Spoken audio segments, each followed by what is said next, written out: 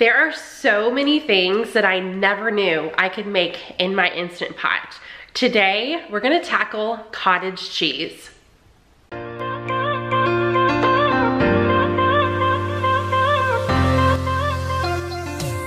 Hey guys, my name is Vanessa, and today in the Instant Pot, we are going to make a cottage cheese. I love cottage cheese as a snack with fruit. Pears is my absolute favorite to pair up with cottage cheese. It's so good. I also like it on my salad. So let me know down below what you guys like to serve up with your cottage cheese, how you like to eat it. If you are just a plain Jane, you like some salt and pepper and it's good to go, or anything you like mixed in, because I'm always looking for new things to pair up with my cottage cheese. So let's get right into making this in our Instant Pot. First, we're going to pour an entire gallon of whole milk into your Instant Pot. And you are going to reserve about half a cup. So I'm gonna make sure before I pour this whole thing in there, I've got half a cup, and then we'll pour the rest. Okay, let's close our lid, make sure it's locked and sealing. Now we're going to press the yogurt button and adjust so the screen says boil. Now we're going to let the pot go through the boiling process. When it beeps again, we're gonna switch it to the yogurt. Okay, once the boil is done, it will beep, turn itself off, and then it will say yogurt. So you are going to want to press the yogurt button again and let it cook for 1 hour. So I'm gonna have to go all the way up to 60 minutes. All right, so now for the long part. We're gonna wait 1 hour. Once your hour is up, turn the Instant Pot off. There should be no steam. It never, really pressurized. We were just heating up the milk.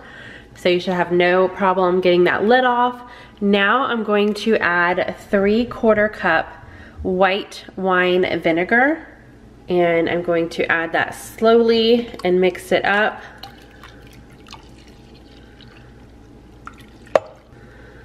And the vinegar, can you see that? Is already, it should automatically start curdling the milk as you mix it. You'll see that whey start separating. And it is, everything I've read online says like greenish color, but to me it looks more of a yellow. So we're just gonna mix that up. All right, now I'm going to let it sit here for 10 minutes. And after 10 minutes, there's definitely a lot more separation. You can see here, now that I'm mixing it, it's mixing back together, but there was a ton of the liquid on top. All right, this step is gonna be different depending on what you have. It's gonna be a little tricky for me because I didn't wanna go out and buy anything new. So I'm over at my sink. This is the size of the mesh strainer that I own. So I definitely need to buy a bigger one. However, I am going to try to do something different, and I'm bringing you guys along. So instead of doing it a little bit at a time, in this one, that's, shaped like a bowl almost. So the liquid would go through, the cottage cheese was sitting here. Instead, I am using a larger bowl, and then I have this splatter screen that is, a mesh. So I'm going to leave this splatter screen on top of the bowl. I'm going to take my Instant Pot.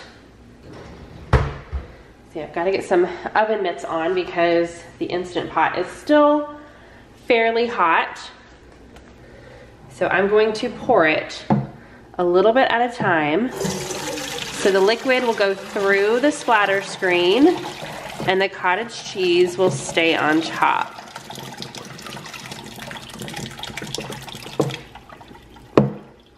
I guess no matter what, I'm still gonna have to do it a little bit at a time because I don't wanna waste any of the cottage cheese. I wanna be able to keep all of it.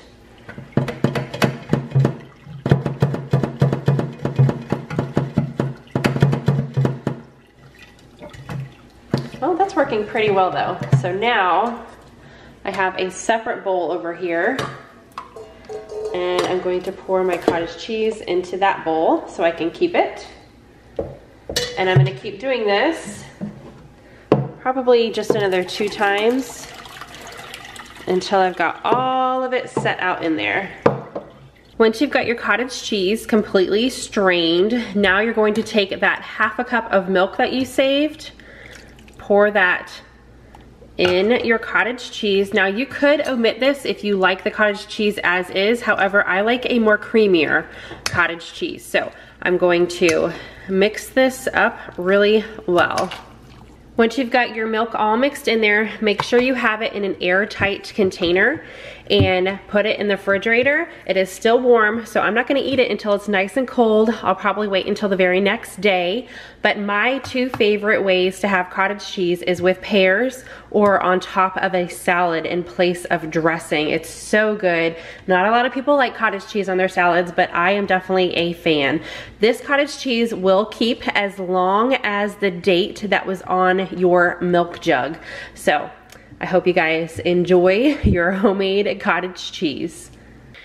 All right, if you guys are excited about making cottage cheese in your Instant Pot, give this video a big thumbs up. If you wanna see more things that you had no idea, make sure you hit that subscribe button and the bell so you're notified, because every single Wednesday, I am back with a new recipe or something to do with your Instant Pot. And there are quite a few things that I had no idea I could make in this bad boy. So I'm really excited to share them with you guys. I will see you guys on Friday in another video. Bye.